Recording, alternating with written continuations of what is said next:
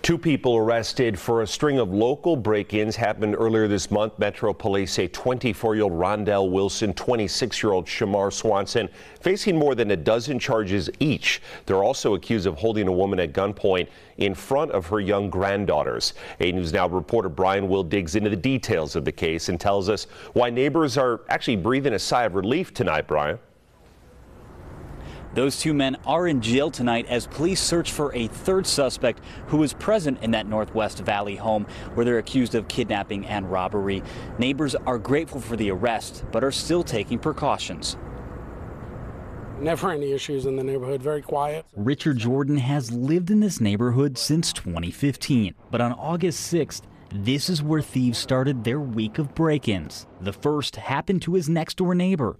She returned home to find it ransacked. 2 days later, just a few miles away, suspects confront a woman at her home with her granddaughters, a gun held to her head, asking for the safe combination. They fled before getting it. Then on August 10th, yet another break-in at a home in Summerlin.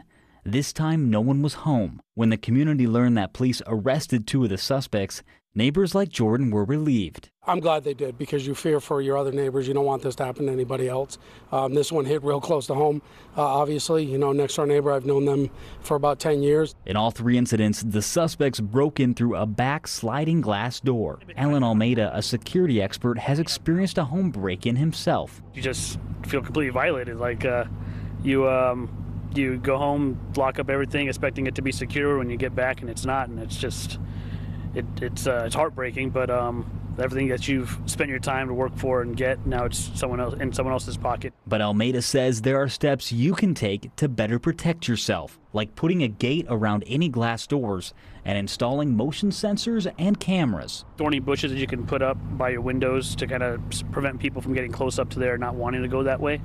You could always go in and change all your hinges out to where you remove the 1-inch screws and replace them with 3-inch screws. It makes it a lot more secure. Something many in this neighborhood are already doing. All the neighbors around here have all stepped up their security. We've all paid a little closer attention to the things in the neighborhood. Almeida's best security advice is to get your neighbors involved. The good news is recent Metro numbers show burglaries and break-ins are down about 8% this year. Live at Metro Police Headquarters, Brian Will, 8 News Now. Brian, thank you. Now, the two men that were caught face a list of charges and are scheduled to appear in court on the 12th of September.